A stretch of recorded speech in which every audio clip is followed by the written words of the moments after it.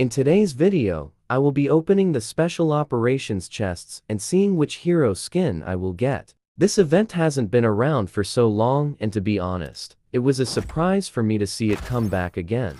It's painful how victories and kills are not taken into account in the progress bars of the battle chest and the skull chest. Yet nuts and joker cards are really important at this time.